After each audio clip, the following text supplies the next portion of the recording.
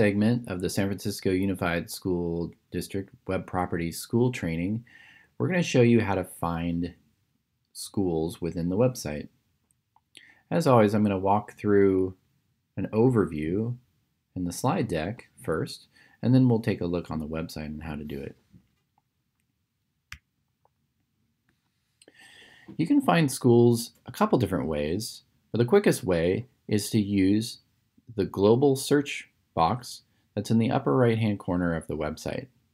This is a free text search that will search all of the content on the entire website.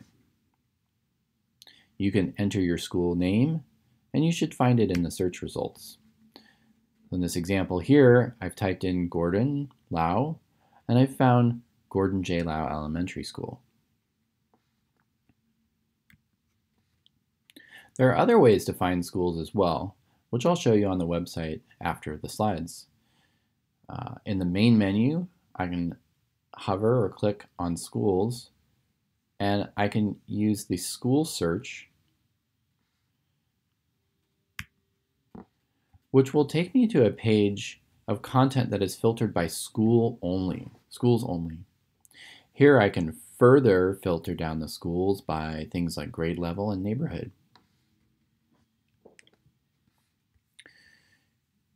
You can also use the map view of the school to look for a school in a particular place in San Francisco. So clicking on the map view will change this window to a map, and then I can click on one of the pins. So let's look at the school, finding a school in the web browser.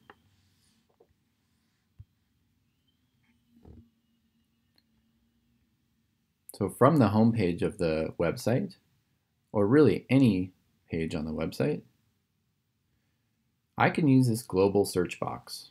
I'm just going to type in Gordon, and I can view my search results below, and I can see a bunch of pages that had the search term Gordon in it.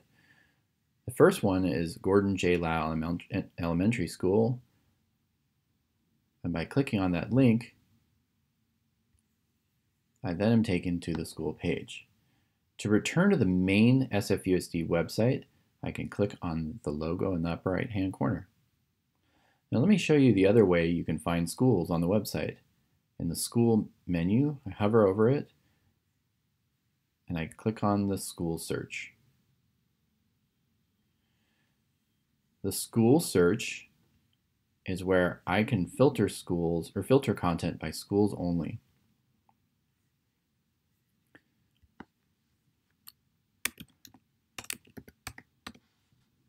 I can search for Alamo. If I clear the result, I can search by things like grade school or grade level.